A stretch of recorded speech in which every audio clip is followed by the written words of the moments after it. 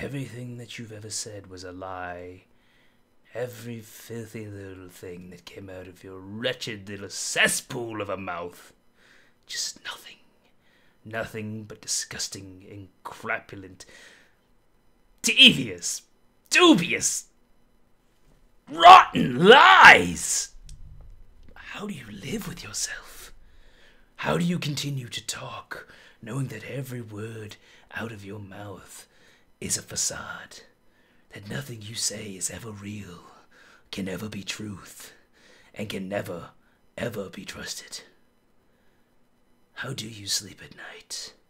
Tell me.